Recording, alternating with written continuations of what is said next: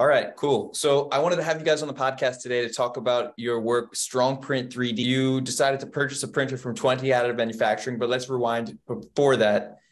What first got you interested in 3D printed construction automation, bringing technology to the job site? Yeah, well, no, I've been in doing research and development for 40 years, and I've used quite a bit of plastic 3D printing for making mock-ups and prototypes. And so when I heard about concrete 3D printing, I thought, well, this is brilliant. You know, this is perfect for construction. And I just thought I want to be part of this. And I'm actually retired, and I kind of came out of retirement to do this, which has been sort of a mixed blessing. But anyway, so then I went to Twente, and we sort of co-designed this machine that we now have, the Intrepid. The Intrepid. Okay, cool. I haven't heard of that one. I've seen the Telecom printer they have. Is that a gantry system? Yes. Yes. Yeah, it's the one that, yes. Very nice. So you said 40 years of R&D experience. What industry? Well, mechanical engineering. Most of it has been in lighting, actually, believe it or not. There's like a large scale fiber optic lighting and solar lighting, like sun tracking, solar lighting and other things like that, as well as a lot of marine hydraulics, underwater robotics, and a lot of different things I've been involved with. Yeah, you have some patents? Yeah, I've got about 14 patents with my name as well. And specifically research and development. So you were working with these technologies as they were emerging onto the market? Yes. Yeah. So I've always been interested in design and new stuff. You know, it's always like sort of like you know, I've been very interested in that. Yeah. How did you always keep up? Where did you see the new technologies arising from? Well, just a lot of TED Talks, actually. But also when I was actually working, you know, full time, I would hear about stuff through work, you know, through those connections. But after I retired, I would mostly heard about it through TED Talks, actually. Mm-hmm. And had you started a company prior to Strong Print 3D? Yeah, actually two companies. One was making an optical product that was actually based on using scrap material from the lighting company that I worked for. And the product was called the Rainbow Maker. And it made these beautiful big rainbows on the walls. And we actually ended up selling the company to a company in Ottawa. And then another company was making CD racks. And we actually sold a bunch of them through Walmart. And then, of course, that became obsolete once everything went digital. But there was a little period there where it was working. So how did you guys team up? I was working for a friend of John on the geothermal greenhouses. Like, so just to build like a big one to be able to use food for all year long. And John came along, checking this greenhouse, talking with his other friend John, say, hey, I'm doing that and I need someone to do that. And we start chatting about it. And I was very interested about 3D printing, new technology. So yeah, that's how we team up. So is there a distinction in responsibility between business side and technical side? Yeah, I would say John is more into all this business part and paperwork and everything. And I'm more into like technical part, like running the printer, troubleshooting a lot on the software or the technical issues. Yeah. Loading the concrete bags into the mixer. Pardon, we didn't hear the... Loading concrete bags into the mixer. Actually, no, John is doing that. I'm the one that loading the concrete into the hopper. But yeah, the Intrepid, the way the Intrepid is set up right now, it's using a hopper system on the Z axis or the Z axis, and so we mix it and then we literally dump it into the hopper by hand. We need to upgrade that so it's more of an automated system. Pump system. So we work together on that. Yeah. The hopper rests on the Z axis? Yes. So when you raise the axis, the hopper goes up with it and the pressure doesn't build up in the hose? Well, no, there is no hose. For now, we remove the hose because we have some issue with no hose. We're just using the hopper has an auger in it. And if you know, and with the the videos you've made of different companies, quite a few of them use that system, right? Where the hopper moves around with the Z-axis and it's fed out the bottom through using an auger. Sure. But then of course you can use a hose to fill the hopper, but it's not directly pumping out onto the layers. And then you have a separate mixer pump system with a hose feeding your hopper. Yeah. Yeah. Well, right now we're doing it by hand, but the intention is to go that way. Yeah, we were doing using the M-Tech pump before, but the fact like we decided to push another type of material that was like from like it's stopping nicks, so it's from the shelf, from Home Depot, wherever, and so it's way cheaper to do that to use that mix than to use another one from Lafarge or other company. But the thing is like to push that through the M-Tech pump, it's almost impossible. Yeah, that brings us to a great point. And every company starts mixing generally from scratch. You developed your materials from scratch, which is fairly unique. I saw Ian posted on LinkedIn that you had been working on your own material solutions. What has that process been like? And I know working with the materials, mixing it with by hand gives you better control over all the parameters. We're not chemists, so I will say like we have a more knowledge about that. But it's not easy for the chemists either. Like it's like you're doing like like it's basically you try things and see how it goes, and you try it on the time and you find the right one. John was very brilliant. So he said like the mix is so expensive that it doesn't make any sense to build houses with printing. Like we need to make something up. It's gonna be way cheaper. And he decided to get something like from wherever. And it's working. It's great. Yeah, the mix. There's a mix made by Lafarge and also Latacrete in Connecticut, and Sika is now making a mix for 3D printing, but they're really expensive. They're looking at something like $1 a kilo for the dry mix, and we're working with stuff that's 42 cents a kilo, and then we add a bit of additives to it, but it's. My whole focus, or our whole focus, has been on making buildings economically, because otherwise there's no advantage much to 3D printing other than quicker production. But there's no cost advantage unless you can use a low cost mix. Yeah, the material is definitely a big expense. How long did it take to develop the material? Just a few weeks. It's mainly we're using an off-the-shelf material, but we're adding stuff to it. Yeah. So we just experimented a little bit with different quantities, and of course, as you know, with Accelerator, which is one of the additives, it's very, very sensitive to temperature. So on a warm day, you have to add almost nothing, and on a cold day, you have to add a lot.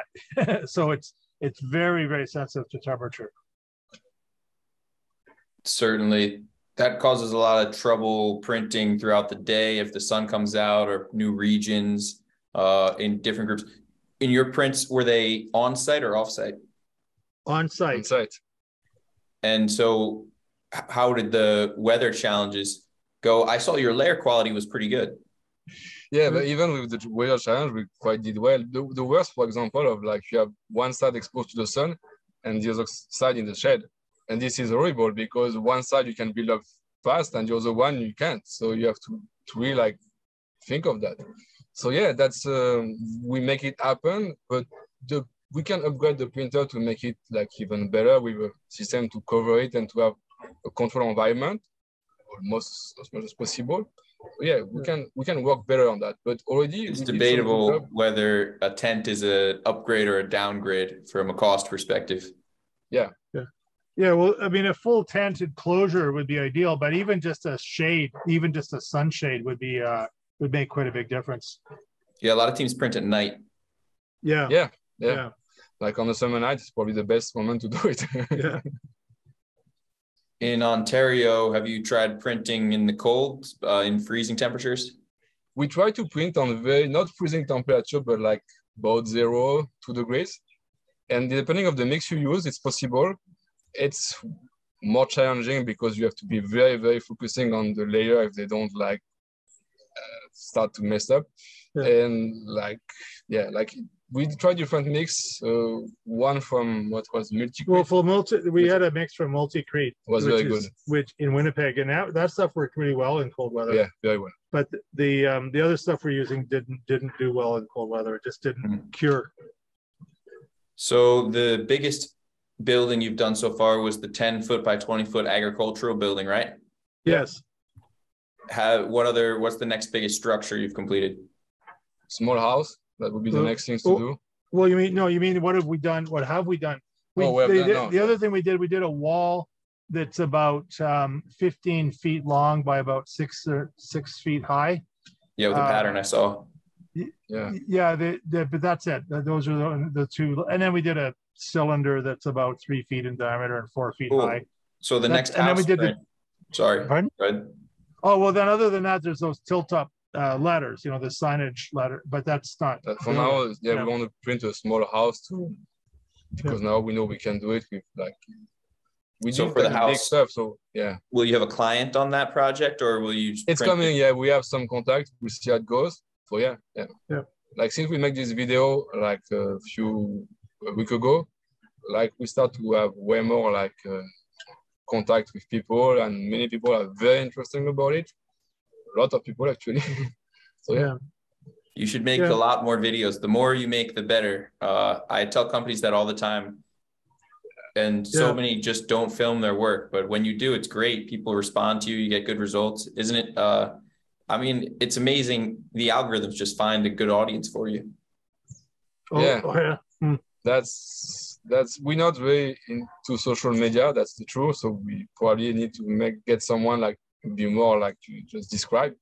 But you're right. I wasn't into social media either. I just bought a camera when I was in China because Winsun told me they'd let me visit their print facility. And kind of like the way your video, you weren't expecting anything to happen. People watched it. You got a good response. And then it was the beginning of something good. For your next project, the house, will you pursue permitting for the house print? Well, so I've actually done a lot of work with a structural engineer he pretty much has designed what we need to do for a house. The house would consist of 8 columns that are structural with rebar in them. And then the frame, the footings would be what he calls grade beams, which carry the moment, under the ground and back up the other column. So we've got it designed that way structurally, and he's perfectly prepared to sign off on a house. We just don't know. Our next client may be happy to build one without a permit, or maybe hopefully we'll do it with a permit, because that's way better publicity to have a permit. So we will do that. In Ontario, I don't really know that part of Canada very well, but is it remote enough that many people build things without permits?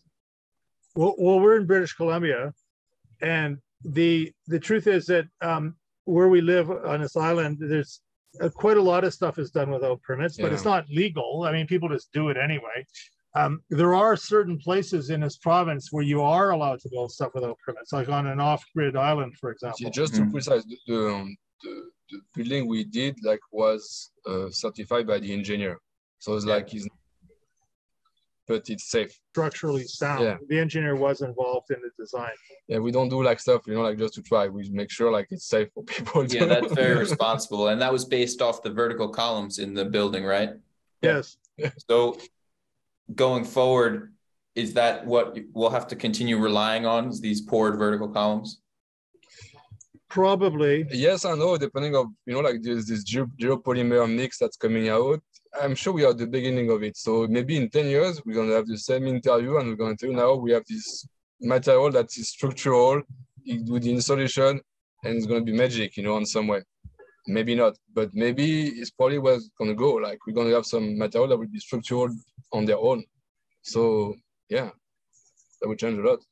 Yeah, there's other ways of doing it. Like one way is with post tensioning, for example, using diagonal rods that are tensioned to pull the building down against the footings. There's other ways to achieve structural integrity. So it's just the thing is that the easy way to do it is what we did, which is they're very familiar with that pilaster column type of design. So that we just did it the easy way for now. Yeah, some teams have even experimented with attaching a hose with regular concrete to pour the columns instead of navigating the concrete truck around your printer, depending on what your system schedule looks like. Yeah. So all of your permitting or engineering work was done based off of traditional engineering instead of they're not looking at the structural integrity of the printed wall necessarily, right? No, the guy, basically the printed wall itself is not part of the support. However, the guy, part of the design was that the printed wall has to not fall down. And because the structural support is what keeps the roof up, but then the wall itself has to have some integrity. And the way we did the farm stand was we put those fins, like you noticed about every 3 feet, the wall sort of comes in at 90 degrees for about 8 inches or so, and it goes back out again. So it creates those structural fins. Mm-hmm. And the other thing we did, we put horizontal rebar about every foot across the biggest span at the back. So there's, and then in addition to that, the concrete was full of fibers. So it has structural integrity that way as well.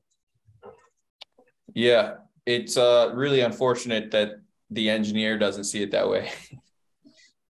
Well, he actually, he's actually was pretty open. Like some of these guys are just extremely conservative and not willing to look at anything. And the guy we have, I think he's pretty good, actually. He's pretty, he's pretty, yeah, well, I don't know. I mean, he's happy with what we're doing. Like like things moving on, and we have to be honest. 3D printing is the future of construction. No matter what you want to say, no matter what you think, it's a fact. It's cheaper, faster, and we're going to go with easy printer to set up. That's going to make the job like very, very easy. Wow, that's a lot of confidence. I haven't seen sufficient evidence to feel that confident that it's cheaper and faster yet. So it hasn't made itself that obvious to me at this point, but I haven't done it like you have, making my own material, operating the printer. So have you done you say cheaper, faster? Is that based off your gut feeling? Is that the future? I don't know. It's based off the number we run by doing what we did. Can we get more into that? It's just based on if you look at the volume of concrete used, to build the forms for the footings, plus the interior and exterior walls, plus the infill concrete for the footings and the rebar. If you just add up all the numbers, based on a bead width that we're using about 1 3/4 inch bead width, it just adds up to, whatever, $8,000 or whatever for the material, and then plus some labor and markups and overhead and stuff like that. So, it works out that we can do all the stuff I just described. Probably another 2,500 in rotor stators as well. Well, with our system, we've gone away from the rotor stator. We don't like it. It does not pump the low cost material. It just doesn't work. That's amazing. You don't use a rotor stator? No, we have the hopper. The hopper dispenses by using an auger, out of the nozzle. The question is, how do you fill the hopper? And there's many different ways to fill the hopper. We can use a piston pump because it doesn't have to be a continuous flow. You can use a diaphragm pump. You can use peristaltic. You could use a rotor stator, maybe with a different material. You can use a conveyor too, depending on how you can use, but what we were doing, we were just doing it using buckets by hand because we're. Yeah, I think some of the cost effectiveness you're realizing at this point is from the hand mixing, which doesn't really realize the benefits of automation, because hand mixing isn't really something people do these days. So no, but we don't intend it to stay that way. That's just where we haven't decided yet which type of system we're going to use to fill the hopper. We know a rotor pump is not what we want. I like that a lot. If you can avoid a rotor stator, if you can delete that part, that's fantastic. That's completely insane. Like we're talking about having a machine that can push many type of material, not just concrete. cob, with straw, with like, you know, and this rotor thing like is great for some type of material. Laticrete is going very well through that, no issue. The rest, forget it. It's not meant for that. Yeah. Well, and also you can't stop really. You have to just keep going all the time. With our system, you can stop and anytime you want to. Once you do the perimeter of the building, the hopper moves over to the side and comes down, ready to be refilled. Right. So every single transit is like a separate little journey, you know, and you can stop anytime after a full transit. And talking about fact, like we use about 300 bags of concrete and we waste 1.5 bag. That's it. Yeah. I had this conversation recently. Concrete you can have little waste. And even on a traditional construction site, if you plan really well, you can have very little waste. But most people don't put the extra thought and effort into planning. So right now, as founders, you guys are super invested. It's taking a lot of your time and attention in a way that your 100th project, you won't be dedicating that same level of attention to. It'll be like muscle memory. No, it's not that, Chad, because like the system with the rotor stator, if you have an issue, you're going to waste what you got in the hose, you're going to waste what you got in the pump. When we got an issue, we don't waste anything. Mostly we just put it back in the hopper and we keep going. Yeah. This is what I'm saying. Like, in fact, this system in terms of waste is way better. Like, no issue. I use both. And I can tell you, I hate the pump, the M-Tank pump. If I can burn it, I would probably burn it. In fact, if you know somebody that wants an M-Tank pump, we have one. We can get it. Like, and this is good for some use, but not for 3D printing concrete. So you don't like, you got the M-Tank pump, you're ready to get rid of it. Yeah. Yeah, or to modify it, but like, it's not meant for, it's meant for laticrete, it's working very well. Like, you can have a good flow, it's going through very well. For the rest, Lafarge and other milchicrete, just forget it. You just waste your time. Some solution for the mixer pump. The pump solution, I think we were talking about like a piston pump. Well. See, the thing is, if you're using an auger in a hopper, it doesn't matter how you fill the hopper. It doesn't have to be filled continuously. It can be filled using a pulsing system like a piston pump or a diaphragm pump, right? The thing about rotor stator that's so nice is you get a continuous flow, which is really great for coming out of the nozzle. But if all you're doing is filling the hopper, there's no benefit to it at all. I mean, you can use other types of pumps and we're not sure yet which type we're going to go to, but we're definitely going to automate the whole thing. We do not want to be dumping buckets by hand. That's just what we did for the previous project. But the next phase of investment in equipment will be a way to fill the hopper automatically. Yeah, it's great that when you're getting started, hand mixing is an option that's so viable in terms of gaining confidence with material, gaining confidence operating the printer with the software. You can check a lot of boxes and decrease a lot of risk factors before you jump into the next. Yeah, right. Yeah. So what's your next steps? Do you need to fundraise to go to the next level, or? Yeah, definitely. We need fundraise. Yeah. So the next phase is to do a little bit of fundraising in order to get the system we have more automated. But then the next phase beyond that is to go to this next generation printer, which we're calling the producer, which it could be operating within an hour of arrival at a site, and it can print a 900 square foot house. And another thing about that is what we really think it's important to be partnered with a construction company, because they already have the license for being, for building houses. They already have the marketing. They already have gone through a lot of the hurdles, for being able to do that. And if we're a partner with them and all we do is provide the 3D printing, that's an ideal relationship. So that's kind of what we're looking for. Yeah, I really appreciate the mentality you guys have when it comes to being early adopters with the system and improving things yourself, not just accepting the parts, the mixer pumps, the materials that are presented to you, but developing them yourself, because that's what the industry needs to improve and reach the promises of faster, cheaper, better. People think that they can just hop in and press a button and I agree. I agree with you. Like the experience we got. I mean, you can buy a printer, you can do things, but the guy that will make the difference is the guy that's doing the job, because you learn so much and you have to adapt. You work with a live create. I don't know how to call it, but it's a live material. Depending of during the day, it would change. You have to change the recipe. So you need to have this sensitivity of how everything goes and how to prevent, to think, and to feel ahead what's going to happen. That's very important. Yeah. Is that similar to other R&D examples from the past?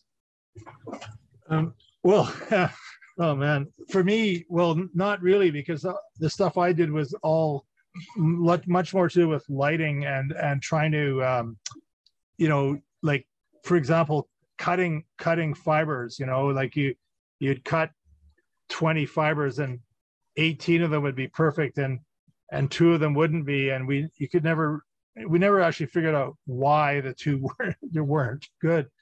So I suppose this, I don't know, this is a little bit like that. I mean, you're dealing with a lot of factors here, the chemistry, the humidity, temperature, and how long it's been mixed for.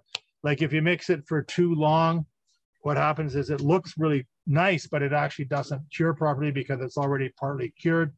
And we had some failures from that happening. And we have a lot of, like, we have to be honest, we went through a lot of failure. That's great because we saw many things and we had to do lots of troubleshooting already.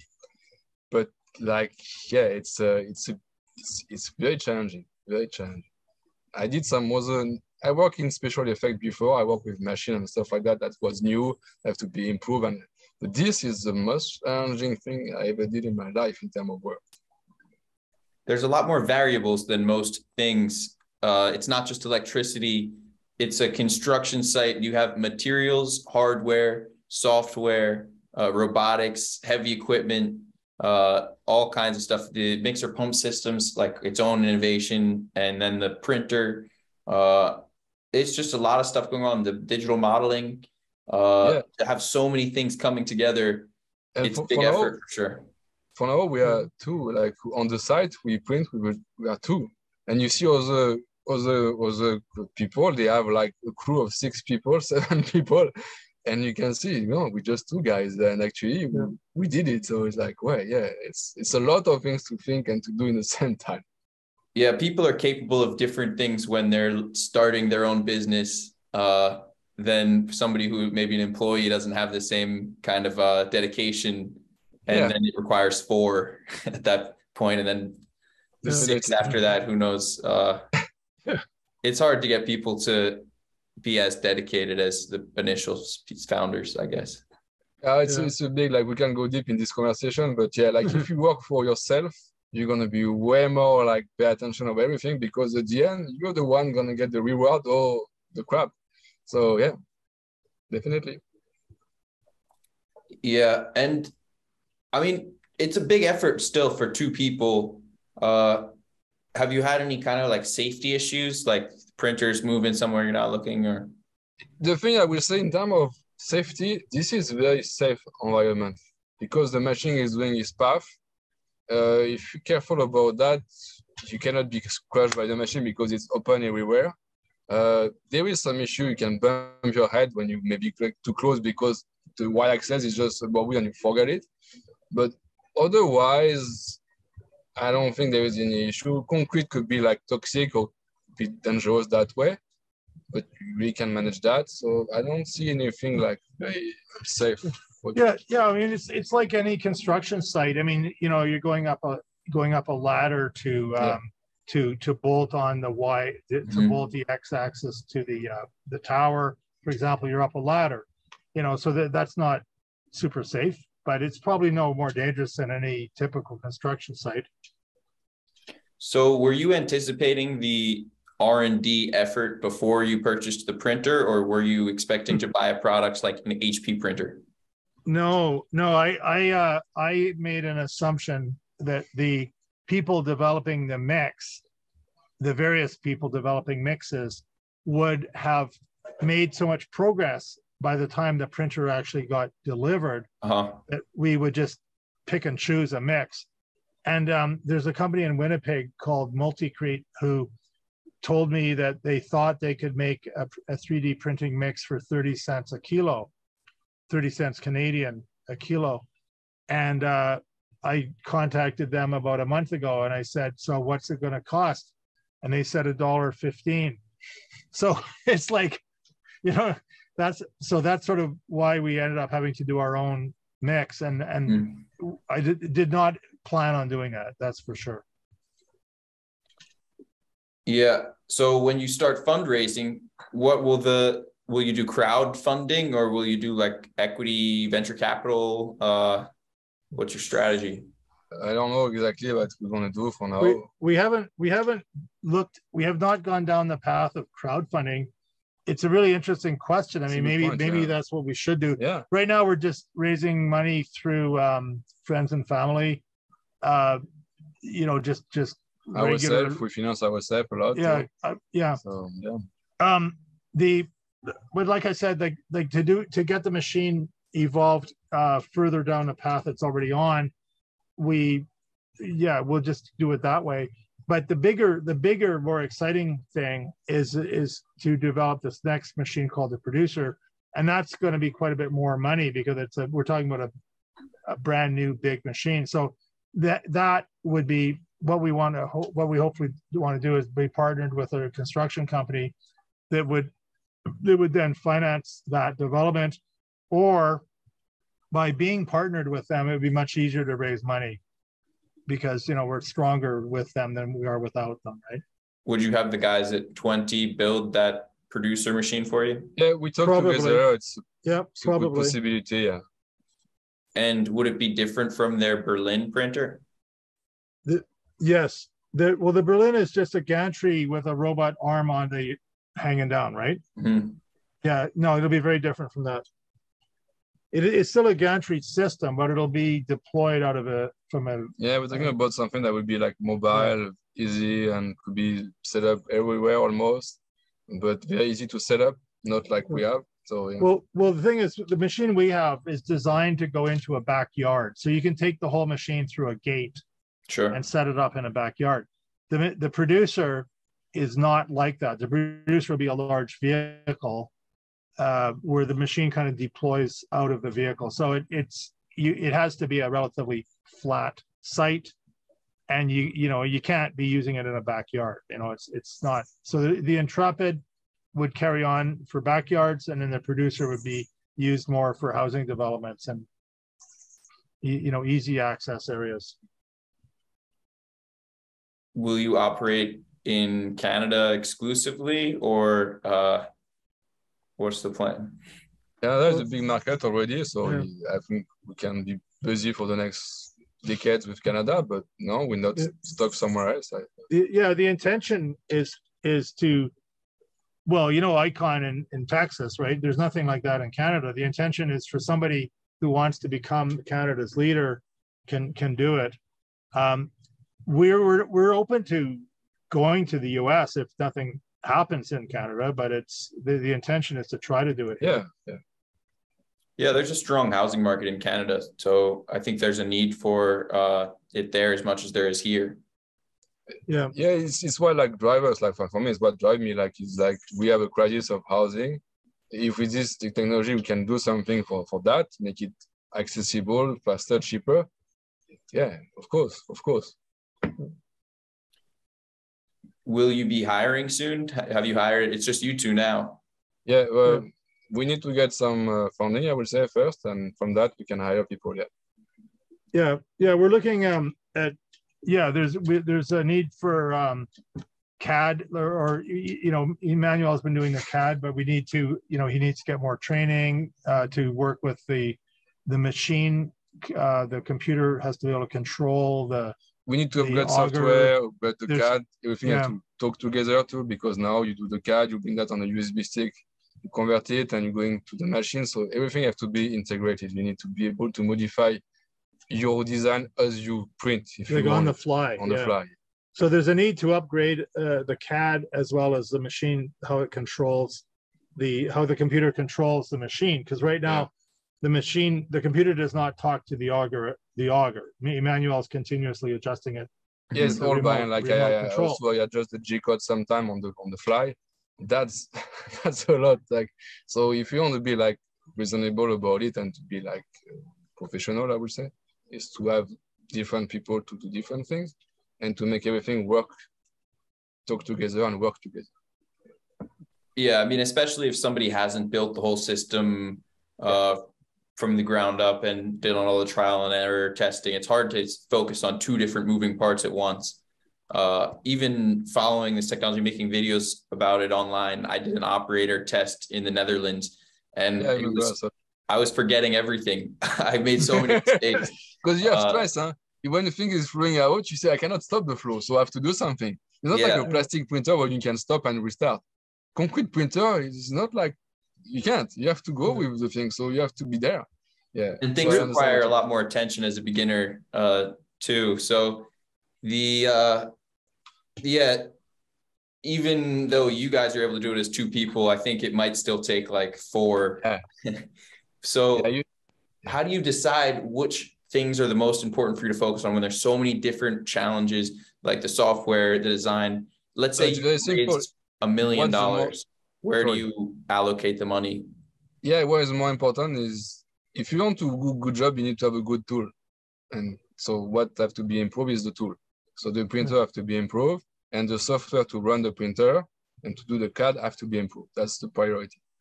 For the most part, the printers seem pretty good to me in terms of they go where you tell them to, and they don't need to be much faster.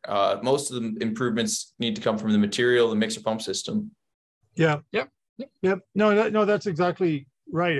Our focus will be on the how to get the dry material mixed, and then how to get it into the hopper. I mean, that's how to automate that. That's what I call a printer. And then like we were talking earlier, the software. As the nozzle approaches a corner, and so we want it to slow down and then speed up again coming out of the corner. You can do it by G code, but you want to do it like more automatically. Yeah, and so the computer has to tell the auger to slow down, not just the nozzle, but the auger itself has to slow down at the same time, right? So there's communication. What do you call it? I think like we already know what we have to do, and we must know how to do it. Now the question is the money, is what it is for now. So is where we are. But by the way, just a little story about Emmanuel's how good he is at being a print master. We had a situation where the bead, there is about another 2 feet of bead to finish the perimeter, and something went wrong. I don't remember what it was. Something went wrong with the software, and the thing stopped. So he took a piece of tube about 1 foot long, and he put the mix in, and then he's holding the tube and he's tapping it with a pair of pliers, and he's being like a human 3D printer just to finish the last 2 feet. It was pretty resourceful. Like I thought. You have to be like you have to be sharp in trouble. That's the special effects career coming into play. The guy worked with $1 million machine, and if something happened, they want it fixed in the next hour or behind, like before it's broken. So you develop something, it's like, oh, I see something, why can I? And you grab everything you have around you to fix it. And it's what happened. And we have some other example like that, where suddenly something happened, you didn't expect it at all. And this material is alive. Like, it's like, you have to dry, you have cold runs, you cannot wait, you cannot like spend an hour or two to think of what you have to do. It has to be in the next 5 minutes. So yeah. Definitely. Yeah. So with $1 million, where do you allocate the $1 million? Which is for startups, you're probably trying to raise a lot more than that. But I'm saying let's say you didn't raise as much as you were anticipating and you had to pick and choose where to invest, where do you put the $1 million? Well, the first 100,000 would go towards improving the automation of the current system, right? Like loading the hopper, mixing the material. Software. And the software upgrades. That'd be 100,000, maybe 150 at the most. Which software? The slicer software? Both. Like I said, like we would like to have something that when you, like in a plastic printer, you bring your CAD into the slicer and it's giving the direction to the machine. We want something we can really like work like dynamics. I mean, like if you see something wrong on your print, you want to readjust the next layer and you want to do it right away. That's the ultimate thing we would like to have. Once you get into creating software for 3D modeling, it becomes complex matrix math, and the pool of people who are capable of coding at that level becomes very small and expensive. You know, it's a big market. Like we have, like I say, for me, I do believe that's the future of construction. And even if it's not, even if it's like 5% of the market of construction, we're talking about billion. Yeah, we're not talking about that going down to the fundamental level of No. the CAD. We're talking about just taking a CAD model and converting it to G code, and having the machine fully controlled by the computer instead of partially controlled. But with the nuances of like the auger speed, your mixer system, however you decide. Everything is already existing. It's not like just have to be put together and work together. But to finish your previous question about if we had $1 million. Yeah, you have 800,000 left after investing the first 100,000 in the automation and the second 100,000 in for 800,000. That's more than enough to build the producer, to design it and build it. That's more than enough. Yeah. And that machine, I don't think there's anybody out there who has a machine like that. I know we saw a video from the Army. They have something like that, but I don't know if they're even using it. So no, it was a prototype. I don't know on CAD, so I don't even know if someone built something like that. But it's, I mean, if you really want to solve the crisis in the world, like you need to have something that's quick, mobile, easy to use. So this is, and we can do it. Like no, we have the technology to do that. It's not like we're talking about something like in science fiction. It's completely there. We can do it. Yeah, and that's and also that reminds me, like the improvements to the Intrepid would include things like built-in laser leveling already built in. Because right now we just take a conventional spinning mirror thing and we adjust each leg, you know, like by hand, right? It's working well, but just it takes like an hour to do. It just takes, it takes about a day to get it fully set up. With two people? With two people, we want to get that down to half a day. So it's like the timing that you like two people, you can do it like in a day.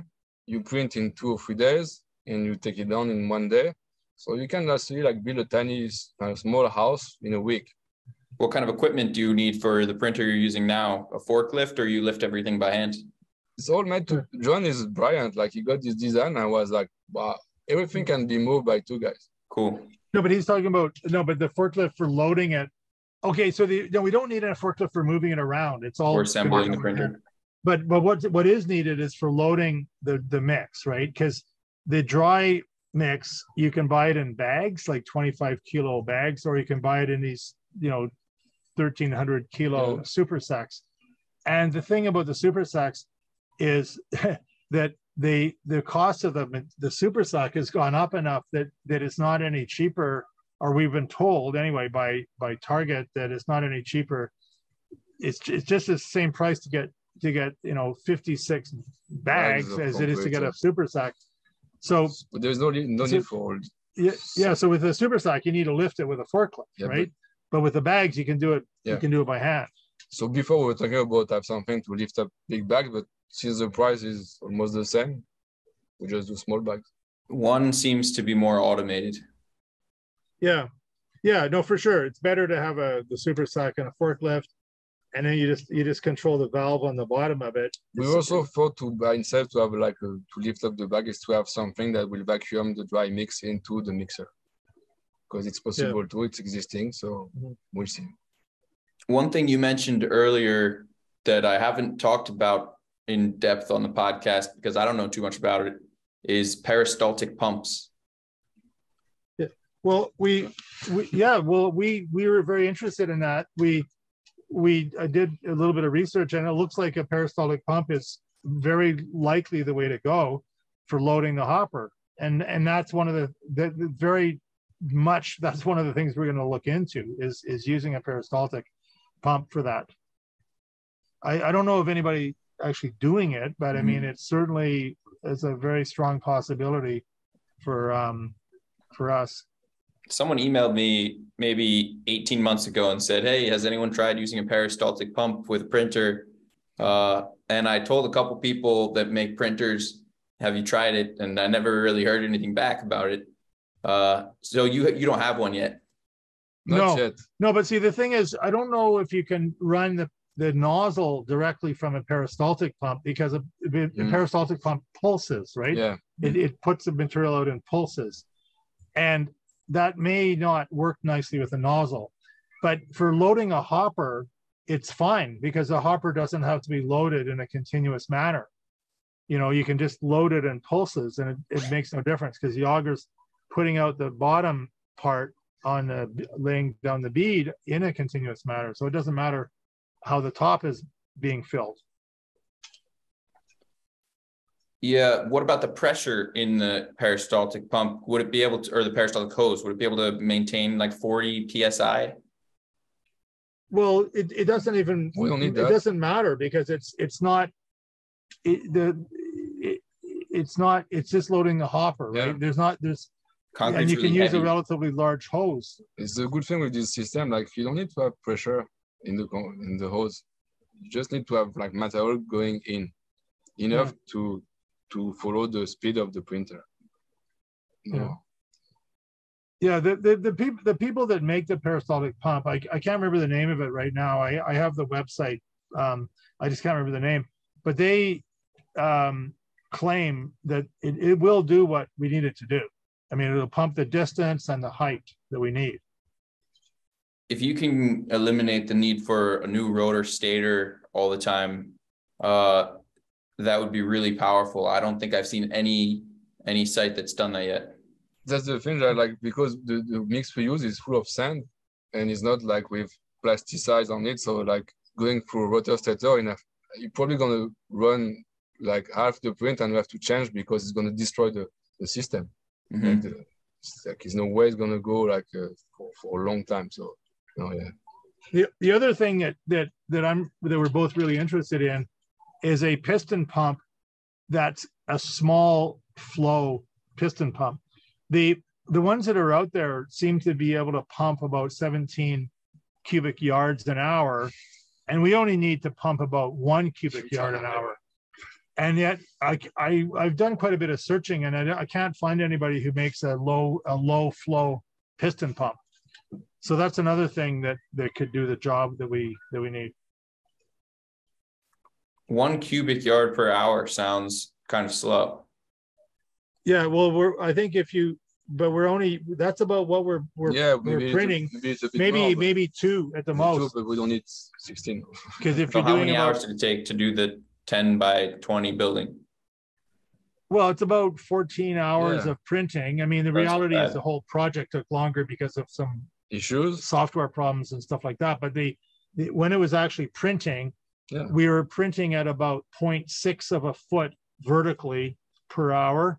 We could easily print at about 1 foot per hour vertical. And if you look at the spec on the Lafarge material, and they talk about 0.5 meter per hour vertical printing.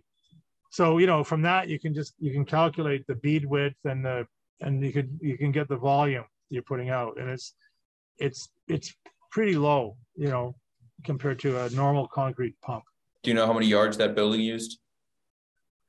I do. I don't have the number in my head, but it used 300 bags, 325 kilo bags. Okay. And the bag yields about 0.55 liters per kilo. So you can do the math, like 25 times 300 times 0.55 is the amount of liters it would have used. Okay. And printing a foot a day, it doesn't always come out to a foot per hour. Foot per hour. Yeah. So what was the maximum height you would print in one day? 24. Well, the truth is we had almost every day there was a problem with something like the mixer. We ended up destroying 2 mixers just because one was really old and the other one was somebody else's, and then we bought a brand new one. It's been really good since then. We had software problems. We had like the motor to push the material was some issue. But when it was working well, like we were doing 0.6 of a foot per hour. And we could have just kept going, and we just chose to not push our luck, you know. So we never printed more than about 2 feet in a day. Yeah, we could have. Yeah, and we intend to. And like I said, like if you said, actually, like we just 2 people, you need more people. If you want more people, you don't have to focus so much on everything, so you're not so tired doing things. Yeah. So the house print, what's the ETA on that, and what will come afterwards? Well, we basically, we haven't even tried to find anybody yet who wants to do a house. Maybe someone listening now. But we can, we can quite easily find somebody who'll want to do it. The main thing is we don't really want to do it with the same setup that we did the farm stand with. We want to have this loading of the hopper more automated, because it's very physically difficult to what we did. I mean, my body still hasn't recovered from what we did 2 months ago. So, you know, we want to get our equipment upgraded before we do the house. Definitely. Yeah, that makes a lot of sense. So in the meantime, is there other R&D efforts you're working on for the startup besides fundraising? So like internal efforts? Well, the design work, like the design work that would happen when we have the money, for example, sourcing a more powerful motor for the auger. The motor we have is a 54 RPM motor, and it works very nicely. But the problem is when you slow it down, it doesn't have enough torque. So we need a motor that keeps the torque as it slows down. We also want it to go faster than 54 RPM. We want it to go about 100 RPM and maintain its torque at lower speeds. So, and also we want it to be controlled by the computer. So there's, so there's sourcing work, phoning suppliers and looking at what's out there. There's also the question of loading the hopper. Are we going to use peristaltic? Are we going to use conveyor? Are we going to use diaphragm? Are we going to use piston? The design work that associated with those questions can be done now. We can proceed with the labor part of it without too much extra money into. And then once we have the money, then we can buy the part we need. Yeah, cool. So what's the printer doing now? Is it waiting? We print some tilt-up fence panel. Yeah. So we on the video it shows the fence panels that we printed, and so basically we're sort of waiting, but at the same time we're not. We made that video, the 11-minute video. We made that. We're doing this one now. There's things that are being done and I've been we're putting articles on local media site for this island. And also all the calculation we do for the next project, and able to quickly be on site. We have people that need to move on, need to plan. So now we're planning, we're calculating what's going to be. We're never going to stop, because it's our nature to always keep moving on and improving and make things better. So yeah. So the two main activities right now are the attempt, the fundraising, basically just promotion of what we're doing to find the right investors. And the other one is the design work, the design work for the better pump system. And we're looking at using electric winches to raise the X-beams rather than hand winches. And, there's a lot of stuff like that that's design oriented, and sourcing work, that we're doing. Cool. Right before I lost you, you were mentioning articles. Oh, well, yeah. Like, for example, right now, we're basically promoting we're promoting ourselves to the world, I guess. Local newspapers or local publications, and then the video, and then what you're doing, and we're looking at construction companies, ideally local ones that want to become the leaders in 3D printing. But if they don't have to be local, it could be anywhere. I mean, seriously, it could be anyone in the States for that matter. Yeah. We're kind of hoping to keep it in Canada, but it doesn't have to be. Could be Icon that contacting us, they want to take the Canadian market. That would be it. You know? So if you know of any construction companies that are looking at, becoming leaders in 3D printing, we're very interested in talking to them. Yeah. What's the best way for them to reach you?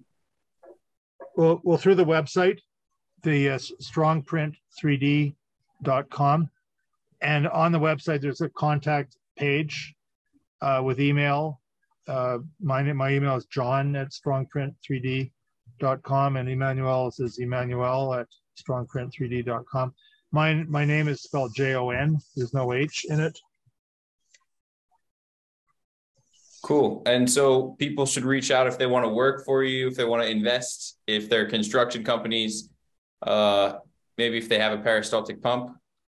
Yeah, maybe, yeah. Or if they have a low flow piston pump, that would be good too. Because we kind of like the idea of a piston pump because it's been so proven, in the world already, right? What other use cases are there for piston pumps? Well, they're used all the concrete pumping that's being done other than mortar. I mean, what's being used for buildings, those big pumper trucks that have the arm that reaches out, 100 feet or whatever, those things are all using piston pumps. And they use two pistons that go sort of back and forth, they alternate.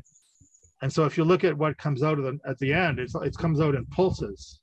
It doesn't come out continuous. Yeah, I don't know why I always thought those were gravity fed. Well, they are gravity fed. The pump itself is gravity fed because there's a hopper above the pump, but then the pump is pushing into the articulated arm at a controlled rate. Yeah. You definitely need a lot of control when you're pumping the printed concrete versus just pouring into a form. Yeah. Well, but other system we have like this hopper that will like gives you some extra. Yeah, you have this amount of concrete to be able to whatever happen. So it's not like it's like when you have a flow like the M-Tech pump that give you a continual flow. If you have any issue, is where it's an issue because you don't see it. You see it at the end of the nozzle, and the issue could be done like 3 minutes before because you need 3 minutes to travel through. We don't have this system anymore. So we need to just have material going up fast enough to just keep going with the speed of the printer, but no more than that. When you were working in special effects, was that at your own company or were you working for another? No, I work in France, and it was for like a big place that doing lots of like stages and everything for theater and cinema. And so, yeah. Is this your first venture as a founder or co-founder? I had my own company in electricity when I was in France, but it was in construction. It wasn't the same thing. Like this is really R&D development, something new technology. Like it's not like something like I did some stuff, but it was like for 50 or 60 years already there. This is new. This is completely new. This is an unknown world that you have to explore, and that's way more interesting, way more challenging. But it's good. Like it's great. Like to make the world better with this technology, it's just amazing. Just to think of it. Yeah, when you were working construction, was it renovation work or was it? No, I do lots of I did lots of factory upgrade or some construction a little bit. But like machine, everything is way more challenging and way more interesting to work with than just regular construction. Sure. What kind of machines? Could be like a machine to produce paper. It could be a machine to produce food, some type of wood. It could be a machine to do plastic, whatever. It's industrial things. Yeah, nice. I guess that was a lot more following instructions and a lot less figuring out the best practices. Yeah. The special effects, you have people come, you have someone, an engineer come, okay, the director want to have this thing doing that. Because now let's think of it. So it's way more creative. Totally creativity. Yeah, that's the best job I did in terms of creativity. Is like it was. Cool. Now I love what I'm doing, but before that, that was the best job I did. Like you have to be sharp, you have to be know what's on the market. You have to associate things together, like what you got to put that together to make it work. And of course, they always ask for some kind of impossible things to do. So it's amazing. Like it's just like challenging, and you do it, and at the end, it's working, and it's great. That being said, which one of those roles was more useful? The experience for your current position, the graphic or the special effects or the machine construction and work? For me, which of the two jobs you described, the machine work versus the special effects work, was more helpful for your current role? Oh, special effects. Because Wow. like for the machine is like I don't have to do much here. Like it's already like wire and everything. Yeah, that's very unintuitive. So in terms of the spirit of troubleshooting, that's very important to be able to see to assess the situation and say, okay, I got that around me and I have to fix it, make it happen. So how did you guys team up, and where did you guys meet? We met when that place I was building this greenhouse, like for a friend of John, like this geothermal greenhouse. So we met. Oh, yes. Yeah. And so from there, how long after that did you decide to start a company together? I had already started the design and ordering of stuff already, working with Twente. Yeah. So it already was in existence, and Emmanuel started working, helping me build things and finish building the machine, and then after a little while he started to invest in the company and became more of a partner than an employee. So it was kind of through attrition. It wasn't you guys didn't just come together and say, hey, we're starting this company. I guess it wasn't written out in stone from the beginning. No. Yeah, so that whole thing I described, it probably took place over about a year. Yeah, because it was about June. Well, we went up to Twente in May of 2021, and then the machine arrived here on June of 2021, and now it's just now we're into August of 2022, so it's been about a year. Yeah, they say in that the first follower is the most important. So if Emmanuel was your first follower for Strong Print, then now you guys are a team and you got a more momentum going, and you're getting some prints. Yeah, it's a cool thing to see. And how long ago was it that you got the printer delivered? About June of 2021. More than a year ago. Yeah, barely a year. And so from delivery to your first print, like when did you finish the house, or the farm stand? Well, it was we did recently. Well, the farm stand was just done about 2 months ago, so that would have been June of 2022. But there's a period of time where we were doing a lot of experiments with different materials and upgrading the machine. It took us a while to figure out that we did not want to use a rotor stator. And then we started going to the hopper system, and just the hopper system was quite a bit of development in itself. There's a lot of little secrets we also had like a moment where there was like about 3 months where we had some software issue that no one was able to fix. Yeah. And that put us like in the moment where there was like it's outside, so we depend on the weather. So things get bad. So we have about 3 months or 4 months, so we didn't do much because we were stuck with that situation. Yeah, we were working in very cold weather. It was even barely above freezing on some of the days, trying different materials and stuff like that. So so we had a major software problem that pretty much shut the whole thing down for about 2 months. And then there was this cold weather, and then so like we went through like many things. Like it was very, very challenging, in like physically to mentally and physically, but we went through. So do you have any estimate how many rotor stators you went through before you decided to do away with them? I think we went to 1 or 2 maximum. We only went through about 2 of them. But the thing is, it wasn't so much that they're wearing out. That wasn't the problem. The bigger, they're extremely irritating to work with, to clean them, and they can get super hot. But anyway, that wasn't the problem. The problem was that the low cost material that we wanted to use does not work with them. It just doesn't pump.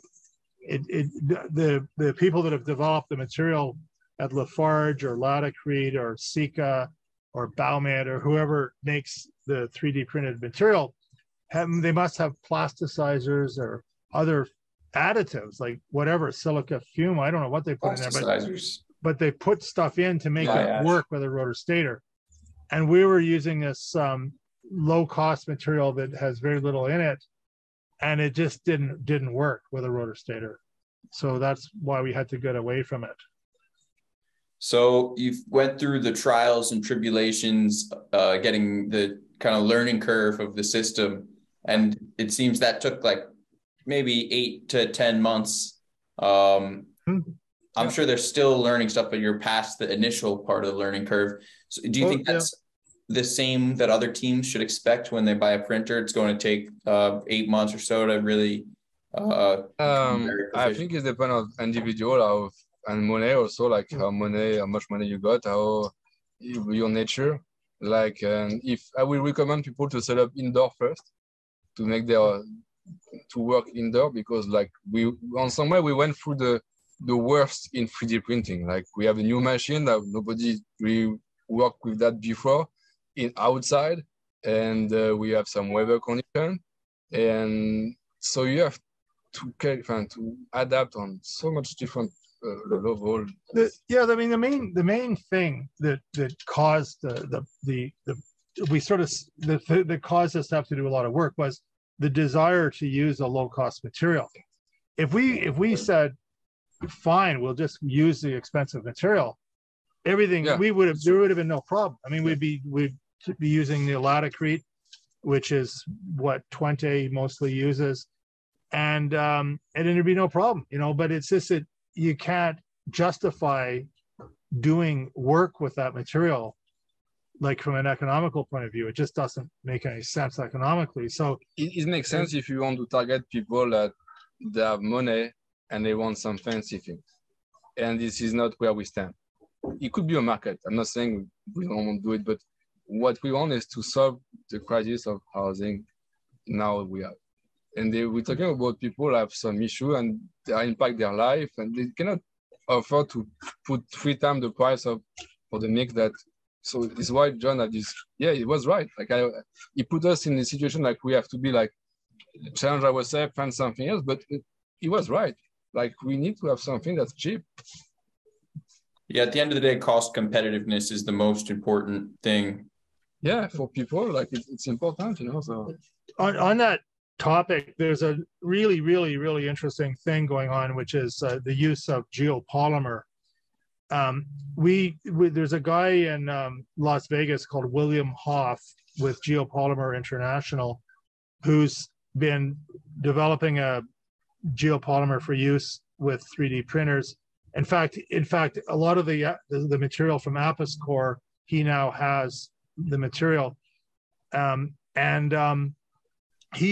he says that if you can source the material in North America and produce it in high volume, that it can be made for about the same price as Portland cement, and it's a much, much better material. It doesn't shrink. It's a form of glass, basically. It doesn't shrink. It lasts 5,000 years, and concrete lasts 50 to 100 if you're lucky. And it's fireproof. And it can be done for the same. And the main thing is, from an energy point of view, it uses very low energy. It only has to be processed at 120 Celsius. And no water. And whereas Portland cement said, I don't know what the temperature is, but it uses very high temperature, and it uses 7% of the power in the world is used to make Portland cement. So the really cool, exciting thing is if geopolymer can be produced at a decent price, that's where this really is going to be magic. And there's a company, there's a group of people in Edmonton, Canada, that are working with Southern Alberta Institute of Technology to develop their own geopolymer. And I just had an email from the guy today, and it's like, that's pretty cool. Because if that stuff can be made at a decent price, that's when this really is going to take off huge. Yeah, I visited William in Las Vegas at their headquarters, saw their printer. I did a video with them. I didn't see their prints. They have a really unique mixer pump system, certainly. Yeah. I don't think they have printer. No, he said he did. He said he did. Yeah, they have a big printer in their facility. Yeah. Oh, yeah? Okay. The geopolymer is quite difficult to work with because it's really strange. Like when you first mix it, it looks like a bunch of dry stuff, and then you spin it at high speed and it becomes quite liquid. The whole system, according to William Hoff, you have to do it in small batches. It's not a truly continuous process. It's like a whole series of small batches, one after the other, which is fine. Yeah. I mean, he's developed a mixer pump system for, I think that's around $60,000-$70,000 that feeds his machine for producing this stuff, and he's got something like 1,000 recipes in it for different. Because apparently you can make geopolymer out of many different things, and I don't know. I'm not a chemist, so I can't say any more than that. But I'm just saying it's something that we're pretty excited about as a future possibility. Yeah, that's a good one, especially just in general. There's so many ways materials can improve, and material science is developing. So it's a nice place, a beacon of hope for the industry to become much more competitive kind of overnight. And I think you were saying about geopolymer, you can really like recycle lots of like byproduct. So that's, for me, it's very important. Like if we can use what's garbage to make something. I built tiny homes too before, and I built my tiny home out of 75-80% of reuse or repurposed stuff, and the result is quite good actually. So why not doing that with printing? 3D printing.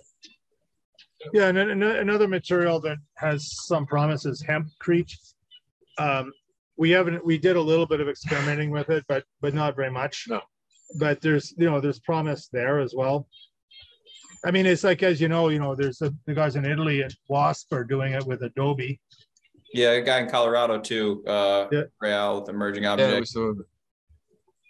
Yeah, that's right. Your recent video of I like that solution a lot. Yeah, I mean, to be able to grab the clay from the ground and to just like mix with whatever you got around fiber and produce something. The only issue you got is like you cannot do more than certain height every day because it has to dry. And maybe you should try to put a fire in the middle to dry faster. I don't know. It could be an idea. You took them 6 rotor stators as well. Oh, yeah, they go through a lot of rotor stators. Yeah, also, yeah. We thought we were very excited because we thought he was using some kind of a new pump. And when I saw like I said, no, I know what you know. Thanks. There's all sorts of interesting things that can be done here with the mix. Like, in fact, it seems to me there's an opportunity for somebody to make a mix that has the accelerator in capsules, like sort of time release capsules sort of idea, so that you could print this stuff. Like the stuff could be sitting there in a mixer for days and not days, but hours and hours. But then when you print it then you somehow trigger the accelerator to release, using microwave or whatever, some kind of way of making. How do you know how much to trigger though? Because different days, different temperatures, you need different amounts, like you're saying. Yeah, no, but I'm just saying, there's all sorts of opportunities here for the people that develop mixes to come up with some cool. I think John was saying, like, for example, you print like a bit or 3 or 4 layer, and you use something to kick up the accelerator. Yeah. So that moment you'll be able to keep printing as fast as you want because you can control that by whatever UV or whatever it is. Yeah. I mean, right now the equivalent is 2K, right? Yeah. But 2K, there's Baumed and there's Sika, and they want $200,000 or $300,000 for their nozzle, and so I'm sure somebody's going to come up with something that acts like that. Like, I mean, the other example is that Mighty Buildings in Los Angeles with the ultraviolet light, right? That's another example where the mix is not curing, and then all of a sudden you make it cure fast, right, after the nozzle. There's probably a way to do that with concrete that hasn't been done yet, or that's probably being done in a research lab somewhere. That kind of thing is what's going to really help this technology get a foothold. Yeah. Is there something else that the technology needs, maybe, that you would suggest young people to study if they want to get involved? Chemistry. It's a major chemistry issue, right? Also, like, could be an idea. We talk about that to have, like, you know, the drone system to control the nozzle, for example. That would be interesting, because at that moment you don't need any equipment and just your drone and few posts to like give like the dimension. Mm-hmm. And yeah, that would be an idea to have this system in the future when you can carry like heavy load on a drone, for example. Yeah, Terran Robotics is doing that in Indiana. I visited them a couple months ago. Right, that's a very good idea. We had this idea like a year ago, but nobody in here know enough on drone to be able to. Well, there is actually a drone company on our island called Indro Robotics, but they're just so busy with other stuff they didn't want to experiment. For me, I think it's amazing because you don't need much. You just have this thing coming out, mixing. You grab the mix, come back, grab more mix, and like an insect or whatever. You know? Yeah, it's a lot less equipment. It needs to maintain staying airborne with a load. Yeah. I don't know too much about drones, but it's fascinating. All the different automation solutions. I think the ultimate result may look totally different from what we've seen. Someone who will invent something, innovate something. Maybe it'll be your team comes up with a solution to realize how to build like 2K with cheaper material or something like that. Yeah, I think there is a spirit, like we talk with some other people, the idea is to make the world better. Like many guys in that business want to improve what we got, and they don't especially make huge money out of it. They want to make life better. So that moment when you go with the spirit, many people will come together with idea, troubleshoot, whatever, like to make it work. So it's way more powerful than just want to make money out of it. Yeah, definitely. I'm surprised there hasn't been some kind of open source printer plan out there yet, because the principle you're talking about, like a lot of people want to help make the world better and participate in different ways. Yeah, I don't know. That's a good point.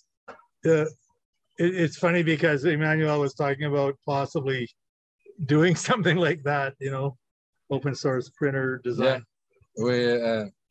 But you know, the robotic part of it is relatively straightforward. The chemistry part is the hard part. Actually, there's a guy doing like the crazy Russian guy. He's doing some, I think he's one of these guys like doing like some big printer for plastic. You know, like the idea is not new. Like you can easily like make your own printer. Like I said, the experience you got of working with concrete, like no machine will replace that. No machine will be able to replace your experience. Well, I know some other skilled teams that are interested in the open source idea. So there'd be at least 3 groups that would contribute to it if you guys want to start something like that. I don't know how to build it, though. It's hard to build. So you're talking about the robotic part, not the chemistry part, right? Whichever part you want to have it be on. I mean, GitHub or something is a great platform. I don't know. If you guys make it, I'll promote the links or whatever you want me to do. Yeah. Sure, like we can talk more about that because like if we can make this producer like this new printer, that will be a game changer for many people in this world, like to have place to live properly and good, you know. So yeah, because right now the you know like the Laticrete, Lafarge, and Sika and Multicrete and whoever is making 3D mixes. As far as I know, none of them are making a low-cost mix. The only people I know that even talk about a low-cost mix is Mudbots. And I don't know, they're very secretive about what they're doing, so I don't know what they actually have, but it's... Cobot and CMix talk about a low-cost mix that requires a $200,000 batch plant mixer. That would allow you to use large aggregate sizes. What aggregate size are you using in your mix? A 4 millimeter maximum. Nice. Yeah, because we don't have like if we change the motor for the auger, we're probably gonna be able to push bigger. Well, we can push bigger, but the problem is the bigger the aggregate, the rougher it looks. Yeah. Right? But it's still, we can go Depending on if you plaster after doing your print, and if you don't want to keep the look of printing, you can push big aggregate. Doesn't matter. Like. Yeah, that's another question. It doesn't matter so much, but do you prefer the layer look or do you stucco over it? If you want something that looks good, like the latex grid was probably, or multi-grid also was very, the result is amazing. It's smooth and it's beautiful. But the price of it is also like very high too. So. Is there any design philosophies you guys want to bring to the 3D printed buildings that you create? I don't think, yes, in the future, probably for now, we're more like in the practical way to make it like, like to get bigger and to make things. At the moment, we're going to have this routine of having job and doing things. Yeah, I'm sure we're going to be able to develop some specific. It's a good thing with 3D printing. You can print, it's fast, but you can also print useful. For example, for a greenhouse, you could print a greenhouse with some system to have hot air going through inside the concrete cell or inside the material you use. So this is the big advantage of 3D printing, that it's not just beautiful or it's not just fast. It can be very useful. So I think we're going to go a lot more that way in the future. Yeah, we haven't focused too much on, actually if you go on the website, you'll see there are definitely some designs, like, and on the video, the 11-minute video, we show a house, a curved houses with two together that look like two setups create a house that looks like a set of lungs that we call the Deep Cove house. Yeah, so there's lots of stuff like that, but we haven't put our focus on coming up with infinite amount of designs. We've been more focused on working with the material and that, and getting the software working and fixing everything. I think we are at the moment we went through the wood. We lost ourselves there. We found now we came out of the wood. Like we fix lots of things. We know where we're going to go and how to go there. So it's where we are now. Yeah, I think you're allocating your effort appropriately from my third-party perspective, but it's hard to tell. Yeah. There's so many different things that need work. It's like an endless, it's innovation, and every part needs to be innovated probably forever. Yeah, but when you have something running, it's running. So you can make it better. That's where we are now. Yeah. In the meantime, are there smaller products that you can produce and maybe generate some ROI for your company in the meantime? Yeah, well, that's what the latest effort has been on fence panels. Mm-hmm. And if you look on the video, it shows a whole bunch of different designs of fence panels, because it's infinite amount of designs you can do. And so we came up with about 20 different designs for fence panels. But as far as actually finding a customer for fence panels, we would show them the ones we've designed, but they might want something different, right? So the whole idea is you can design a custom fence panel for your house that you could we could lock it so nobody else uses that design, right? You can have a unique look. So there's smaller items like fence panels, and then those tilt up letters like address signs. Then that heart, the heart. For landscape, like for people that do landscaping, you can go crazy with that. You can really make some very fancy setup and beautiful things with concrete and this technology. Cool. Is there anything important or not important, doesn't matter, that we haven't covered yet? I don't think so. This has been very thorough, actually. It's really amazing. We talk a lot about things that you didn't expect so much. It's great. Thanks for that. Yeah, thank you. Thank you. Yeah. Cool. It's been a pleasure. You guys have been an open book, which I appreciate. Some people don't want to talk about some topics, but you've really been open, and it's been a great conversation. And I think maybe people who are looking into getting started can listen to your perspective and know what it's really like to start operating a concrete printer. Yeah, definitely. And welcome to ask questions if you can answer them. Do you have any plan to come up into this part of the world in Vancouver area soon? Always relatively soon. I mean, within the next 3 or 6 months, something like that. I don't know exactly when. I'm going to the Northeast next month, so I'll have to. I drive everywhere. I'll make my way back down to Texas, and then probably 4 to 6 months I'll be in Vancouver area. And I'll definitely get in contact with you guys. But we should at that point we'll do another podcast and do some other videos, print footage maybe. If we do this small house print, like we'll let you know, like for sure. Like I would love to stop by. And in the meantime, just get as much footage as you guys can, and like even shorter videos. I know this is gonna sound crazy, but you should make a TikTok account and post TikTok videos. Yeah, we're gonna have to work. You're right. What you say is right. So it's not crazy at all. We just haven't been. Neither of us are what's the word, experts at social media. So I mean, Emmanuel is more than I am, but we need to find somebody who's really into that stuff. To tell you the truth, like off camera and somewhere, like I work with John about like 6-7 hours a day.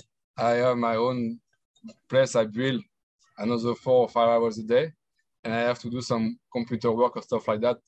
Plus, so you see a day like about 14 hours of like working quite intensely.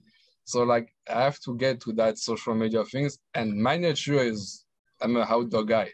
So well, here's the thing. I bet you're already taking videos to send to your friends back home, your family. So you have the videos already. Very little. Like I'm not a guy like that. I don't put myself on like or whatever. But we have plenty of videos. Yeah, right? You have. It's just a question of posting them. Yeah, and to organize them, and so we have to go that way because what you're saying is wisdom. You're completely right about it. Yeah. And just we have to take the time to do it. Yeah, the YouTube video, especially when you're editing in other footage together, it's much more effort. A TikTok video, you can just take your phone out, click go. It takes 11 seconds. Okay. Yeah. I never even like watch a TikTok. Yeah, I don't either. But we're gonna do it. Content. We're gonna do it because you said it, so we're gonna check that. You should definitely do it. Maybe you have like a niece, nephew, or grandchildren or something that you can show you how it works. And it's a good thing. Just keep it easy. Don't put too much thought into it. Just put the videos in the internet and see what happens. Okay. Yeah.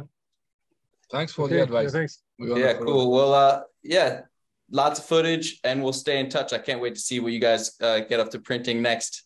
Yeah. And how you figure out how to delete the rotor stator for good. Yeah.